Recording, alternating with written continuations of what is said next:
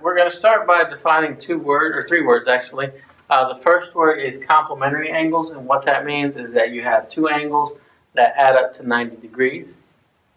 The next word is supplementary angles. Now what that means is that you have two angles that add up to 180 degrees.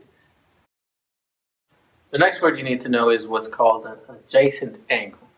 Now those are two angles that share a common side or common ray. So angle 5 and angle 6 would be an example of adjacent angles. And then angle 7 and angle 8, that would be an example of non-adjacent angles, where they do not share a side. Example 1, in the figure, name a pair of complementary angles, a pair of supplementary angles, and a pair of adjacent angles. Alright, so for this example, let's see what we have. We need a pair of complementary angles. So that means that they have to add up to 90 degrees. So looking at these numbers, these measurements, the two that are going to add up to 90 are going to be this angle here, the 37 degrees, and the 53 degrees. Those would add up to be 90. However, on this one, I can't call that angle A because I don't know which angle you're talking about.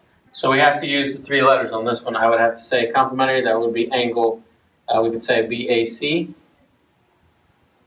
And we would have this angle here. Now this one I can, since it's by itself, there's not any other angles with this vertex S. If you remember from the other lesson, I can call this one angle S.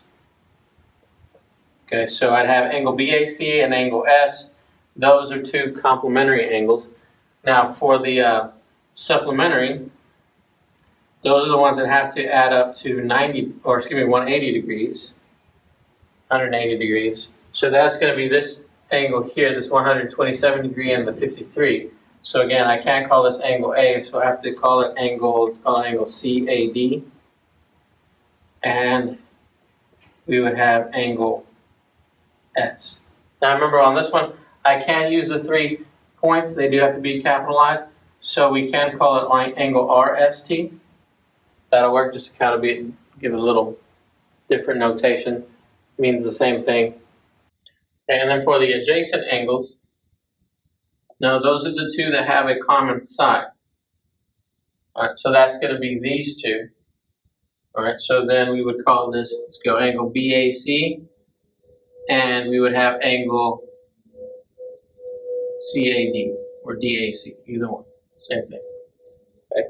So here's my complementary, my supplementary, and my adjacent angles. Example 2, part A says angle 1 is a complement of angle 2, and the measure of angle 1 is 62 degrees. We want to find the measure of angle 2. And example 2B says angle 3 is a supplement of angle 4, and the measure of angle 4 is 47, and they want us to find the measure of angle 3.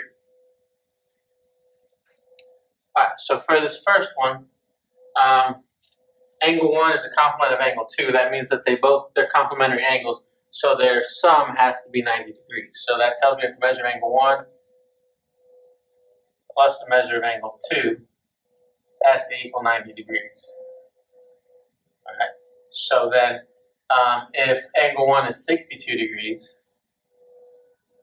I substitute that in. That tells me 62 plus something has to equal 90. So to find out what that is, I have to subtract 90 minus 62, and that tells me that the measure of angle 2 is going to be 28 degrees. Okay. Now for the second example, angle 3 is a supplement of angle 4. That means the measure of angle 3 plus the measure of angle 4 has to equal 180 degrees. Okay, same idea. So the measure of angle 4 is 47. So that tells you the measure of angle 3, whatever that is, plus 47 has to give you 180. Okay. So if I subtract 47, if I use this as an equation notation, this would go to 0. So the measure of angle 3 is equal to 180 minus 47, which is going to give you 133 degrees. Okay, example 3, when viewed from the side, the frame of a ball return net forms a pair of supplementary angles with the ground. find the measure of angle BCE and the measure of angle ECD. Okay, so for this problem, we have this linear pair here. So that means that these two angles here have to be supplementary, which means in order for me to solve this, I have to come up with an equation. My equation is going to be 4x plus 8 plus x plus 2 is equal to 180 degrees. Okay? To solve this, I have to do some algebra. I have to combine like terms, so 4x plus x gives me 5x. 8 plus 2 would give me plus 10. Okay, then I subtract 10 from both sides. It tells me that 5x is equal to 170. Divide by 5, I get that x is 34. Okay? But again, we're not done because we want the actual angles. We don't just want x. So that means I have to substitute into these angles. So I have measure of angle BCE. The expression they gave us is the 4x plus 8. Okay, so what I have to do is I have to substitute 4 times 34 plus 8. Okay, and that's going to be 144 degrees.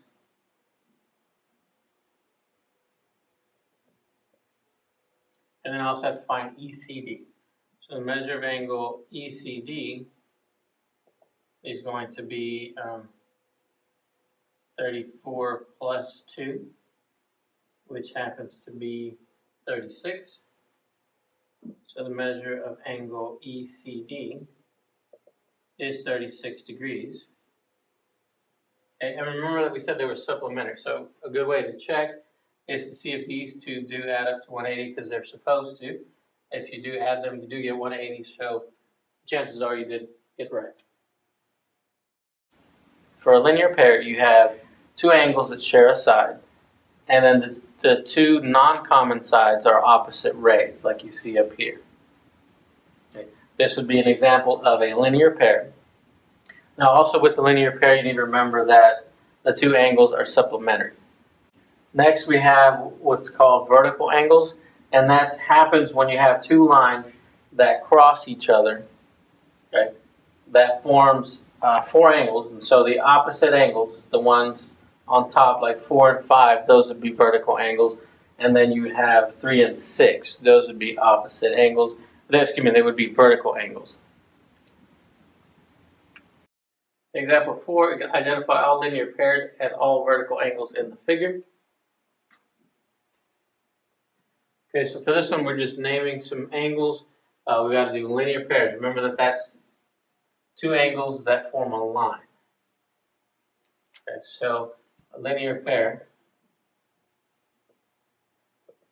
opposite rays to be exact, but that opposite rays is a straight line. So the first one that I see is I see this line right here, and so I have a pair right here, angle 1 and angle 4.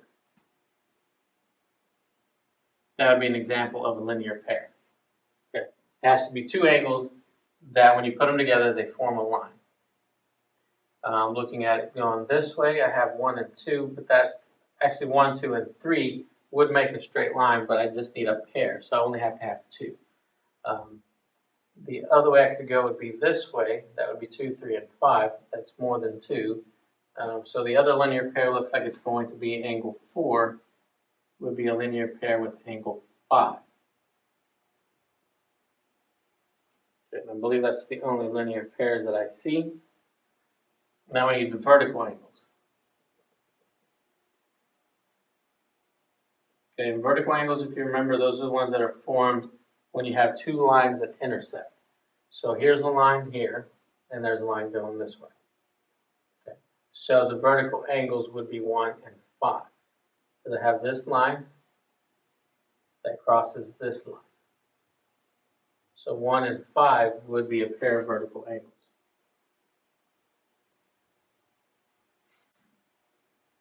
I don't see any other angles that cross where I have opposite angles like I do here. 4 would be opposite if I would be vertical to this angle over here. But they didn't give me a name for that, so I can't name that if I kind of ignored 2 and 3. If 2 and 3 were not there, then I could say 4 would be vertical to this angle up here. All right, example 5, two angles form a linear pair. The measure of one angle is 5 times the measure of the other angle. Find the measure of each angle. Okay, for this one, it's best to draw a picture just so you can get familiar with it. Once you get the hang of it, you don't necessarily need to draw a picture. Two angles form a linear pair. So that means you have a pair of opposite rays, and there's a line that, or a ray, that goes through it somewhere. Okay, and then it says the measure of one angle is 5 times the measure of the other angle. So you let the other angle be some variable. You can use anything you want, x, y, z, doesn't matter. Let's just use x because that's what we're used to. Okay, so the other angle, or this angle, is 5 times the measure of the other angle that we let be x. So one measure of the angle is 5 times the other one. So that would be 5x here. Okay. And then find the measure of each angle. Well, since it's a linear pair, I know that I can take 5x plus x, and that has to equal 180 degrees. Okay. Definition of a linear pair. Now, so I combine like terms, it tells me 6x is equal to 180. I divide by 6, tells me that x is 30 degrees. Okay, so this side over here is 30. The 5x side, that's going to be 5 times 30, which is 150. Okay, so each angle, you have a 30-degree angle, and you have a 150-degree angle. All right, for this last part, just to kind of how to interpret the diagram, there's some things you can conclude, you can, I guess you could say you can assume from a picture, and there's some things you can't.